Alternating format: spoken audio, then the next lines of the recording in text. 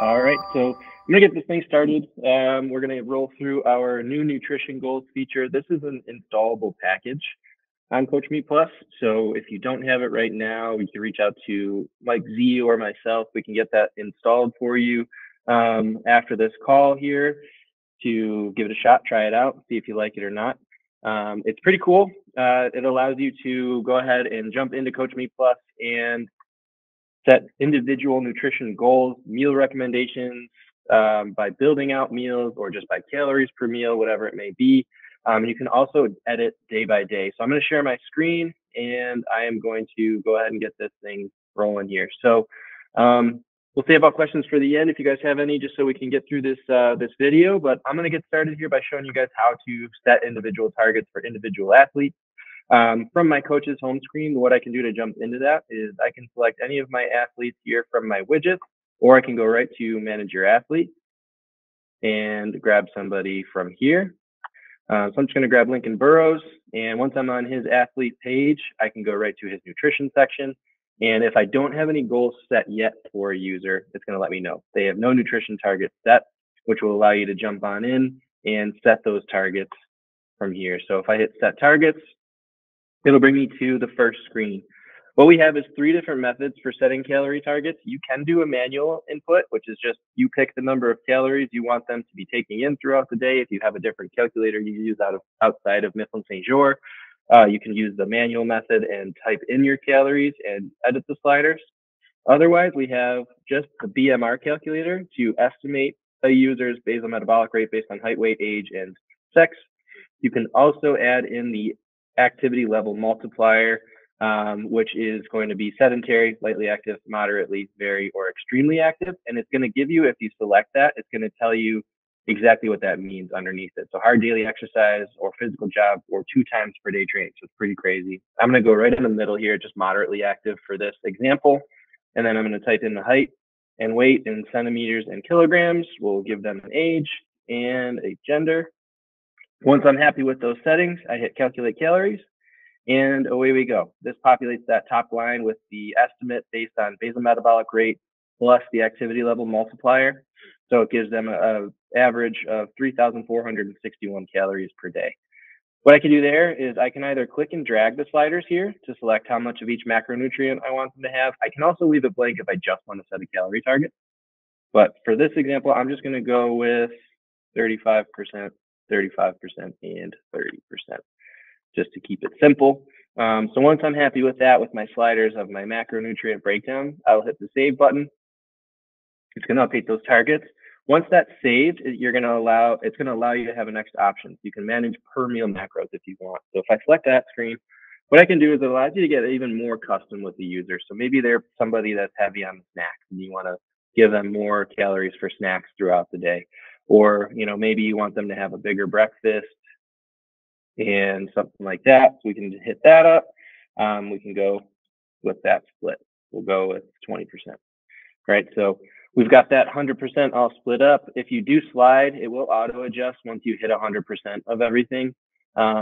Just so you know, so you can, it's kind of like a fail safe, but if you edit something below that 100%, it will not, just so you know there. So I'm just going to go to a basic split here. They like some snacks, we'll go 20% of their daily calories. And then again, once I hit save, I get brought to another screen where if I wanted to, I can manually adjust the number of grams of each macronutrient per meal. I can leave it as is, but maybe you want their dinner calories to be higher in protein. So maybe you want them to have 80 grams of protein. So that'll bring them down to 66, grams of carbs, and it auto adjusts the calories and everything like that. You can do that. And then from there, what you can grab is hit the save button. And the last step of this is getting into the nitty gritty here, is you can actually go and make meal suggestions for the user. So say you have a specific meal that you want to build them out, say for lunch. You hit the plus button and it's going to give you 3 circles that you can know as you add foods to this. It's going to populate those with your macronutrient totals.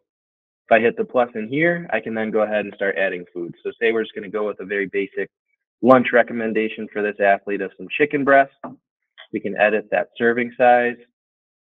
So if I can go by ounces, I'm going to give them, say, 8 ounces of that chicken breast.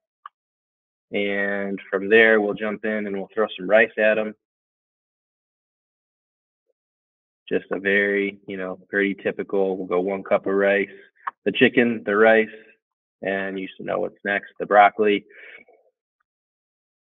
We'll add in the broccoli and we'll give them a full cup of that as well. And then you can see I'm over on the protein. I'm doing pretty good. I'm under on the carbs and fat. Maybe I can say, you can saute that chicken in some olive oil. That'll up the fat content for the meal. You can add however many different pieces of food if you like. You don't necessarily have to fill all the circles for them to hit that target. You can if you want to be exact with it. But for now, for this example's sake, I'm just going to go ahead and save that meal, the basic lunch suggestion. And what happens with those meal suggestions is if this user, and I'll show you their side in a minute here, if this user goes in to log meals for that lunch, that meal suggestion is going to populate for them. So they don't have to grab the different aspects of the meal. You basically created a recipe for them. They can click on it and add it to their nutrition much quicker than you did, basically. So you did the work for them in this. And then I'll just make sure it's all saved and good to go. The last thing I'll show you from the coach's side of things is, just so you know, on this athlete, now that their nutrition targets are set, what you can do is hit a drop down and see where they are today so far of their macro targets. You can manage the targets for the day if you'd like. And then what you can also do is, you don't want every day to be the same. If you want to be, training days are going to be this 3,461 calorie target, but maybe off days you want them eating less calories. You can jump out of here. And since this is a new feature, for now, it's going to be right in the testing to add day by day calorie recommendations and macro recommendations. So what I'm going to do is I'm going to select my training group for this and select the test, and it's going to be right under nutrition daily goals. So you can see it auto-populated from my estimate from my calculator in the front end there for today, for August 31st. If I don't touch this, it'll just automatically carry over day by day in the nutrition module. If I want to, however, say today they're working out, but tomorrow on Friday the 1st, they're not working out. So I'm going to go less calories and we can hit it up from there, giving them a different recommendation. Let's say, so 2,800 calories. If we're abiding by the 35% still, we'll go 245, 23, and 245 again.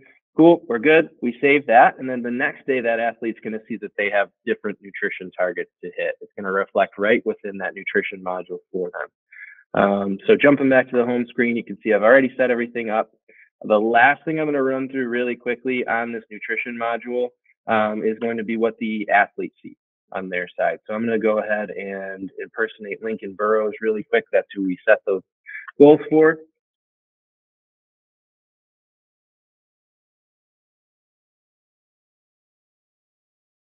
All right, I got Lincoln.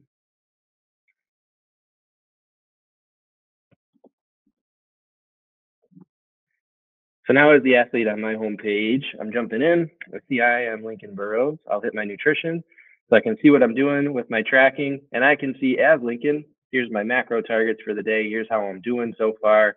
But if I'm going to come in here for lunch and I want more than just one green bean, I can go ahead and hit add food.